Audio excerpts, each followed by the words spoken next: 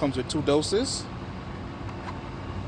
4 milligrams each, safe medication used to reverse opioid overdose. All you have to do is actually enter a zip code within New York City and then select the item that you want. All right, that's a drug overdose prevention advocate explaining what's inside New York's new drug vending machines that are sold out everywhere. They come equipped with everything from Narcan and drug test strips to condoms and safer smoking kits.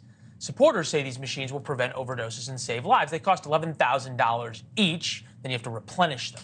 They're coming to a city near you. Philadelphia, Vegas, Detroit, San Francisco, and others have them already, but not everybody is in favor of the idea. We spoke with a Democratic New York City councilman last night.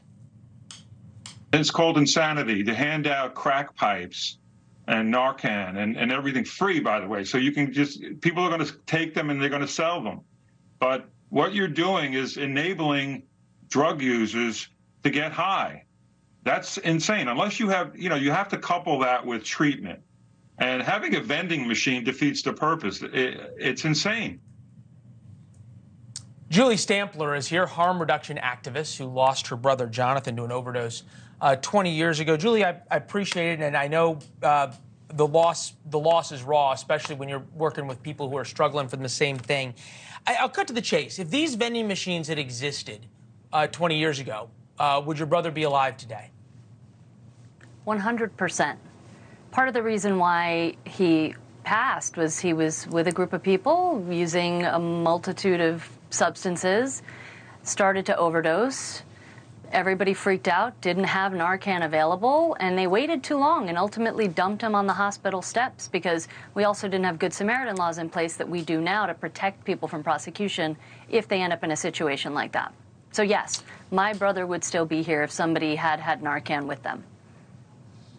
So you know the arguments, right? That the easier you make it, the less dangerous you make this behavior, the more likely people are to do it. And I think about the rest of the effects, right? These vending machines aren't on the Upper East Side. They're not in Tribeca and the West Village, the fanciest places in town. They're in the most difficult parts of town.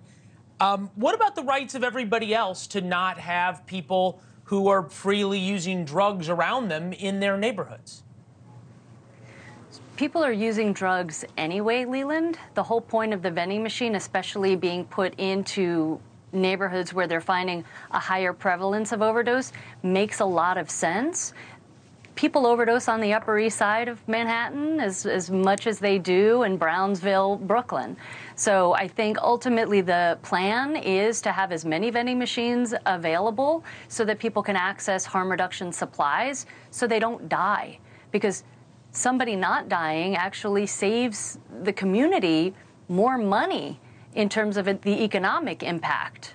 So the overdose prevention centers, there's 2 active in New York City right now, saving the city millions of dollars. Hard to believe. And to hear that council person say what he was saying is extremely disappointing because the vending machines aren't enabling drug use. They're enabling life. And if you've got a problem with enabling life, something you may want to talk to your pastor about.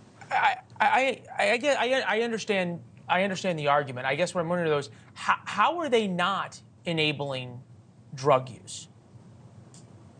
The drug use is happening. What we're trying to help is keeping people alive because dead people don't ever get an opportunity to access resources and go to rehab. If treatment, like the councilperson was saying, if treatment is something that they want, okay, great. Make it more widely available. Make more beds available. Make medication-assisted treatment more available. No, the problem is that it's not. Is there any data that says that the presence of vending machines and what the harm reduction programs that you've talked about, is there any evidence that it actually reduces drug use versus drug deaths? Well, again, the whole point of making sure the harm reduction supplies are available is to prevent overdose. That's why we're here. I don't have statistics in front of me, but I can tell you that they exist in terms of there are more people capable of accessing treatment and accessing resources to get them into a place where they're better functioning in their lives with access to harm reduction supplies. Thanks for watching. Go to newsnationnow.com to find NewsNation on your television provider. And don't forget to subscribe. Click the red button to get more of NewsNation's fact-driven, unbiased coverage.